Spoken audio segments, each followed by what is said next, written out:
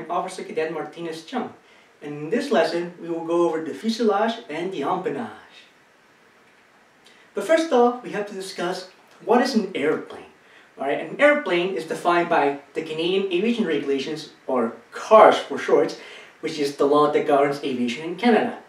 According to those, an airplane is defined as power-driven, heavier than air, and deriving its lift from aerodynamic reactions on surfaces that remain fixed under given conditions of flight. The last point is just pretty, in English, it's a fixed wing aircraft. The wings stay put, they don't spin like in a helicopter. Alright? Now here's a little bit of a question for you. Is a glider an airplane? I'll let you think about that for a second. Right. In fact, a glider is not an airplane, because while it is heavier than air and it is a fixed wing aircraft, it is not power driven. Therefore, a glider is not an airplane, but it is an aircraft. Alright, airplanes are classified in different ways.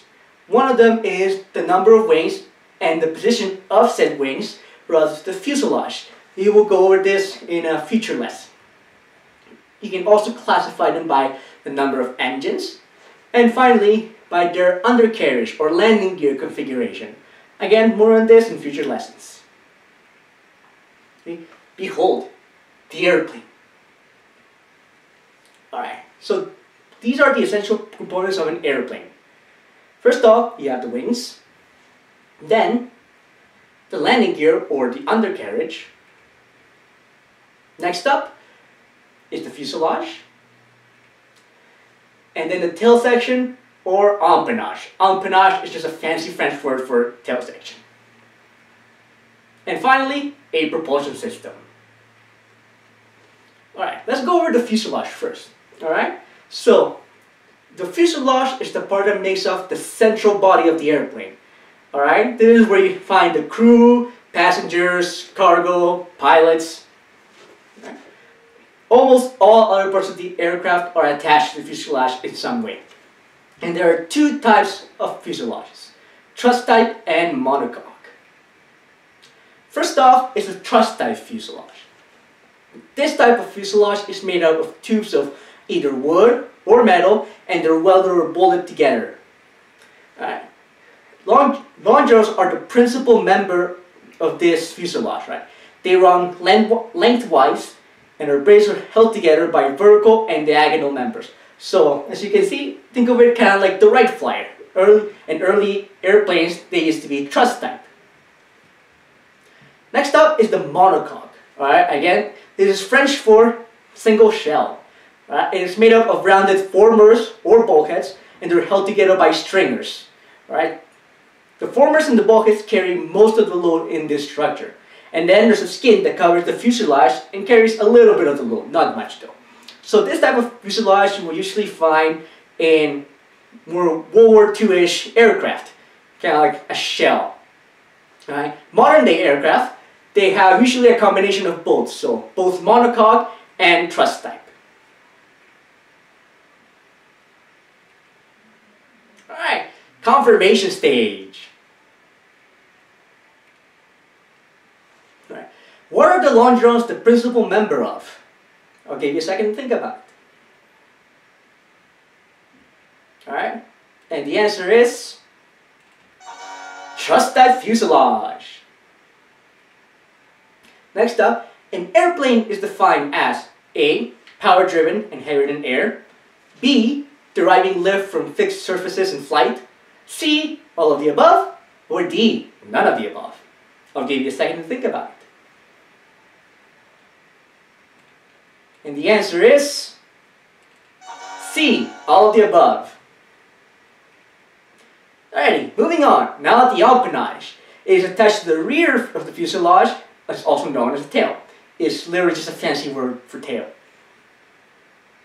Alright? So, components of the empennage. First off, we have the horizontal stabilizer. They are a fixed, non-movable section of the tail plane, sitting horizontally.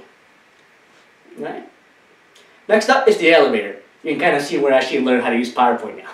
Anyways, so the elevator is the movable section of the tail. is hinged at the trailing edge or the back of the horizontal stabilizer.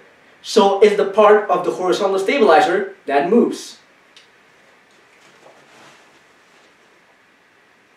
Next up, we have the vertical stabilizer, also known as the fin. Right? This is the fixed vertical section of the tail, so fixed vertical, it does not move. And then we have the rudder. This is the movable vertical section, which is hinged at the back of the fin. So vertical section, but this part moves.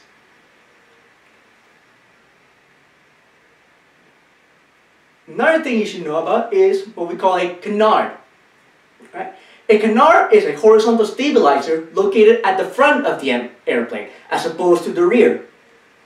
Okay? This is usually found on modern aircraft, and they have their own pros and cons, which will go beyond the scope of this course. And next we have what we call a stabulator. Right? What a stabulator is a single part that replaces both the horizontal stabilizer, which doesn't move, and the elevator, which moves. Alright? In this case, the whole part moves as one, as opposed to only the elevator. As you can see in this GIF right here, the whole entire thing is moving. Alright, conformation stage. Yeah. What is the name given to the movable surface attached to the trailing edge of the horizontal stabilizer? Is it A, the horizontal stabilizer, B, the vertical stabilizer, C, the rudder, or D, the elevator? I'll give you a second to think about it.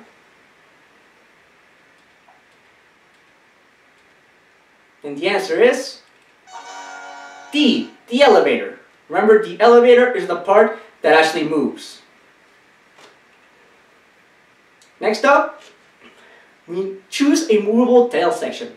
Is it A, the horizontal stabilizer, B, the fin, C, the vertical stabilizer, or D, the stabulator? I'll give you a second to think about it. And the answer is D, the stabulator. Remember, in a stabulator, the whole entire horizontal part of the tail moves. Whereas in the horizontal stabilizer, the vertical stabilizer, and the fin, they don't move at all. The fin and vertical stabilizer are essentially the same thing. Alright, and that concludes this lesson. If you have any questions, comments, concerns, queries, or random outbursts, feel free to put them in the comment section down below. And thanks for watching, and happy landings!